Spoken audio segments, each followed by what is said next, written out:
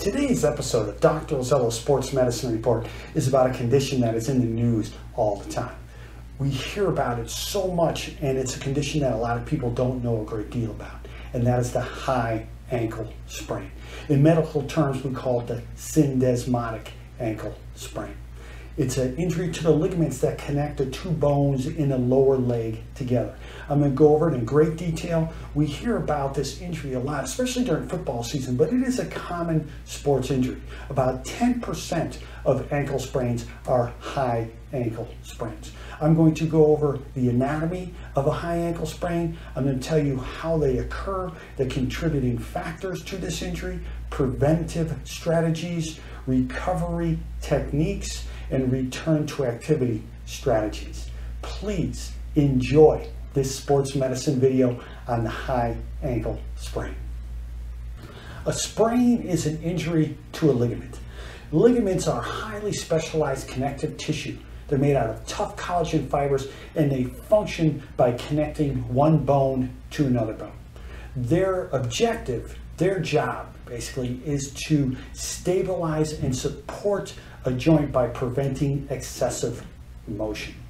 In the ankle, there are three basic sets of ligaments. There's the lateral ankle, the medial ankle, and the high ankle ligaments. The lateral ankle ligaments are the ones that are located on the outside aspect of the ankle. Those are most commonly injured. About 80% of ankle sprains are lateral ankle sprains.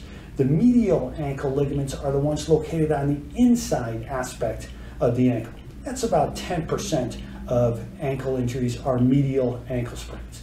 And then the high ankle ligaments, like I mentioned before, they're known as the syndesmotic ligaments. They are located they're located above the ankle joint. They're located in the lower aspect of the lower leg. They connect the two bones of the lower leg together, the tibia and the fibula. And these ligaments are what we're going to be talking about today. The syndesmotic sprain makes up about 10% of ankle sprains. So again, the lateral ankle sprain is about 80%, the medial ankle sprain is 10%, and the high ankle sprain is 10%. The high ankle sprain has a long recovery period. These ligaments, they're weight-bearing ligaments. They connect two larger bones together, and they don't have that great of a blood supply. So they have a longer recovery period. An extra amount of attention and care must be taken when someone returns to activity after a high ankle sprain. The high ankle ligaments, again in medical terms known as the syndesmotic ligaments. There are four ligaments.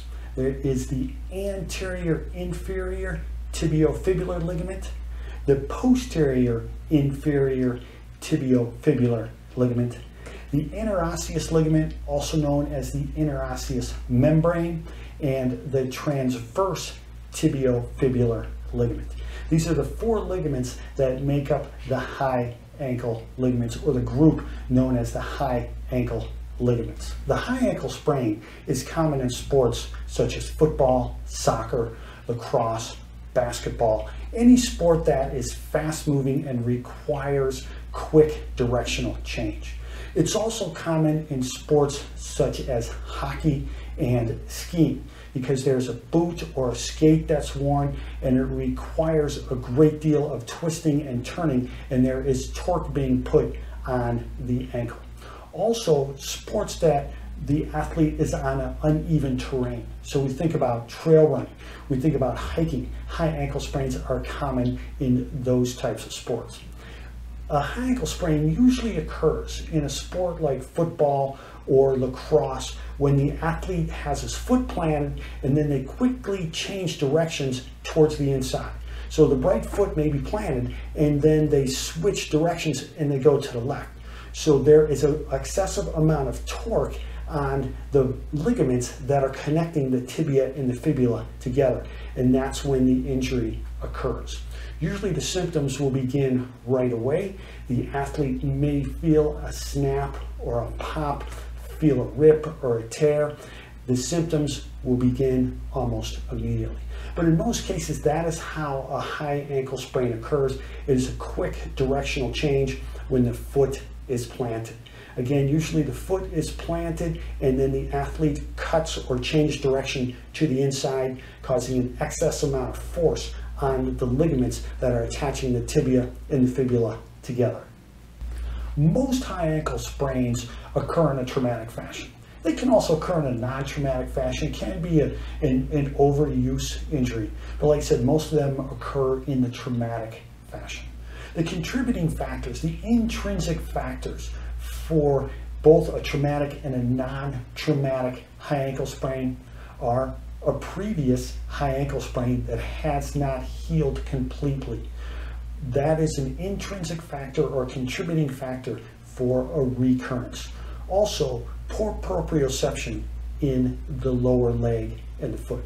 Proprioception is the body's awareness of where it is at in nature. The foot and the lower leg need to have a high amount of proprioception, and those areas need to be functioning properly to prevent injuries. Again, proprioception is the body's awareness of where it is at in nature. The symptoms of a high ankle sprain will begin almost immediately, especially if it's in that traumatic fashion.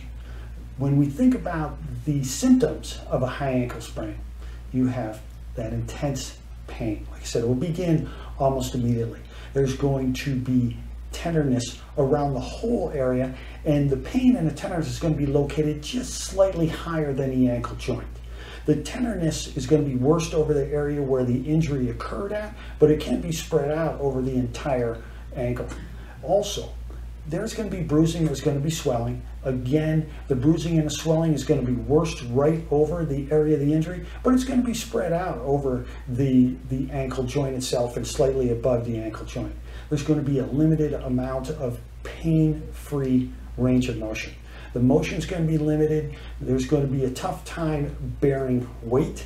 The athlete may not be able to walk. When I mean they may not be able to walk, they may not be able to just stand and put weight on. And then when they try to walk, they're going to have a difficult time pushing off. This is going to cause an altered gait. Usually you're going to see a limp. They may have a tough time just putting pressure on the entire foot. The position of the foot and the ankle is going to be changed when they're trying to walk. So the symptoms are pretty intense in this injury.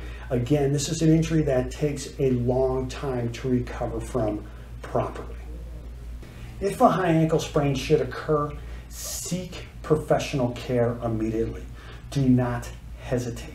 Start your self-treatment immediately and seek professional care immediately. The sooner you start on the path to proper recovery, the better chance that you will have a positive outcome and a quicker return to activity. Take action immediately. Do not hesitate. All sports injury require a proper evaluation and examination to give you the correct diagnosis and to start you on your treatment plan and to formulate your rehabilitation plan. It's extremely important in an injury like a high ankle sprain to get a professional evaluation. This is a complex injury. Again, it has a long recovery time, so you want to make sure that you start immediately and you want to make sure that you are doing this correctly. In the beginning stages, the proper treatment is going to be rest. You may need to immobilize that joint and apply ice to the ankle. Usually this beginning stage isn't going to be very long, but we want to make sure that the proper path is being followed and that there is not more damage done to this injury. So you want to get your proper evaluation and start the beginning phases of care immediately. As a doctor of chiropractic, I have seen high ankle sprains in my office. With chiropractic care, after the evaluation is performed, the examination is performed, and the diagnosis is given, chiropractic care is going to help to restore proper skeletal motion and optimize nerve flow.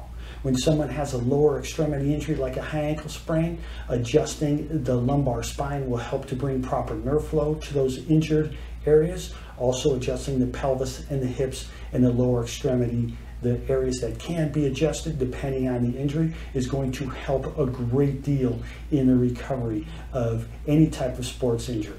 During the intermediate phase of rehabilitation of a high ankle sprain, the athlete has to be extremely careful to work through a pain-free range of motion. The exercises are going to be done in a non-weight-bearing fashion to start. Like I mentioned during the symptoms, many times it's going to be difficult for the athlete to do any type of weight-bearing activity. So we want to start doing ankle motions in a non-weight-bearing fashion through a pain-free range of motion. And to work very gradually and always, again, work through that pain-free range of motion. I know I said that several times, but we do not want to aggravate the condition, but we want to help restore these injured ligaments back to the way that they were. So you want to work through a pain-free range of motion, even if it's 5 or 10 degrees, and that motion is going to slowly increase. Once you are able to graduate from a non-weight bearing activities, then you move to partial weight bearing activities, then you go to the weight bearing activities. But it's a gradual progress. Do not push a joint into pain. Do not push the joint past the area of pain, because it's going to create more problems. So take it slow, advance in very small increments.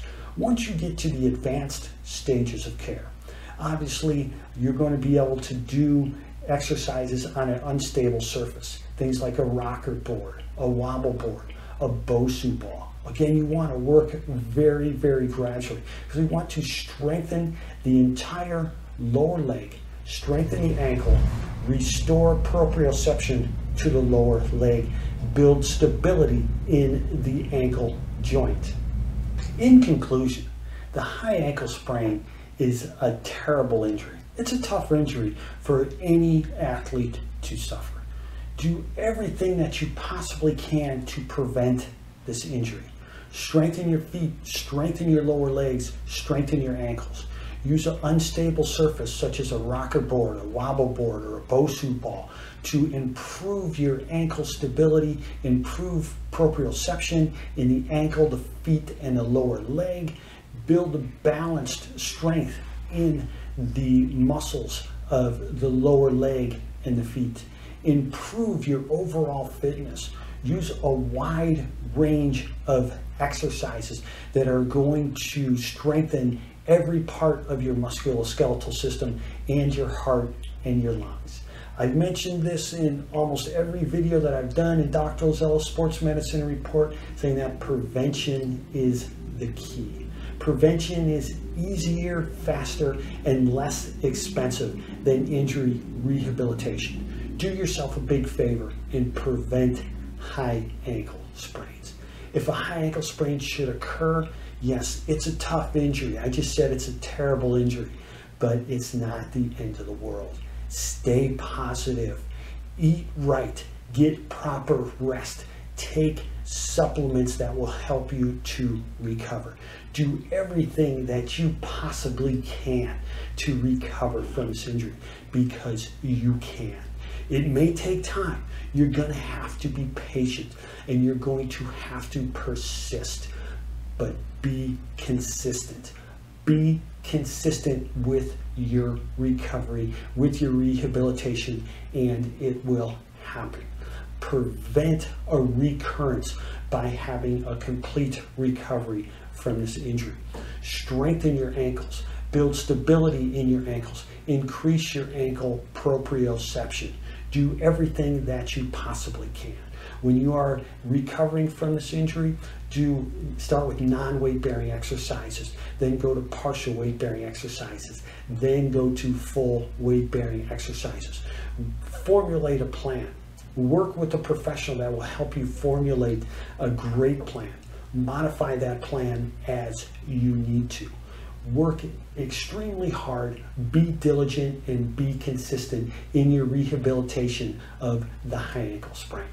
I went over the anatomy, I went over the contributing factors, I went over the preventative care and the professional care, your self-care, help yourself, do everything that you possibly can.